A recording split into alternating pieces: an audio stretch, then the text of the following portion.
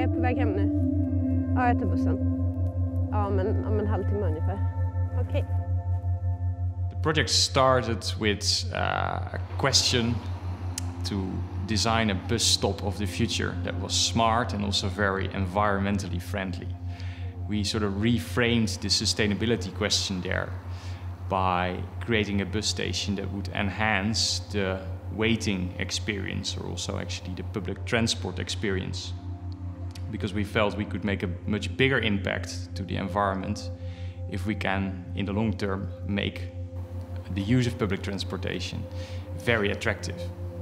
So this bus station is alive in that normally you would have to look for a bus if it's coming. But this bus station tells you actually that the bus is coming.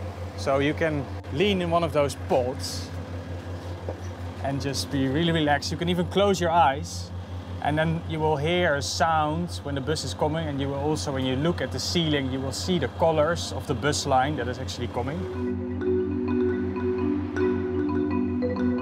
We wanted to transform that waiting, wasteful moment of time into a moment of quality time, where you can reflect on the things you've done that day at work and also make a transition to the things you will do at home or at sports, for instance. Men det är ganska avkopplande att stå och slappna av en stund sådär. Det är ganska skönt efter en jobbdag, så innan kaoset hemma. Ja, alltså det här tänkte jag väl att det kan ju vara skönt att vila mot. Och särskilt om det blåser kan man ju vrida bort sig från vinden. So the pods really came from the observation that people like to lean against surfaces instead of sitting on something.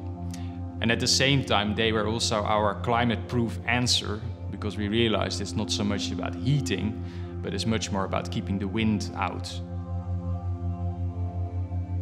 We live in a very technological time where we spend a lot of time on computers and working with data, and it's very mind-driven in a way. And we often forget what we can actually do with our bodies.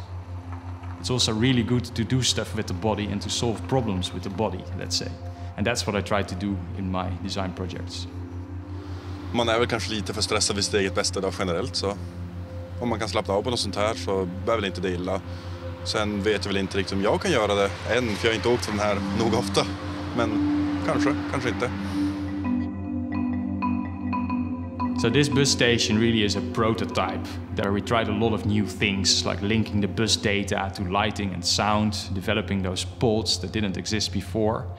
But the main lessons are really still to be learned, because what we are obviously interested in is how people will use it, and if it actually will make the impact that we hope it will make, namely that people will use the bus more often.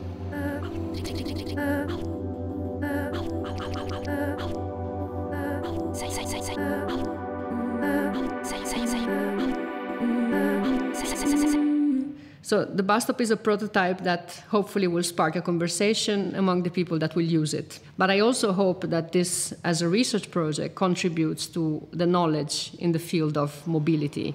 And hopefully that knowledge will be used in the future in building more intelligent cities, which is not necessarily just more technological, but it's more intelligent in the sense that they will serve humans and nature in a better way, in a more sustainable way.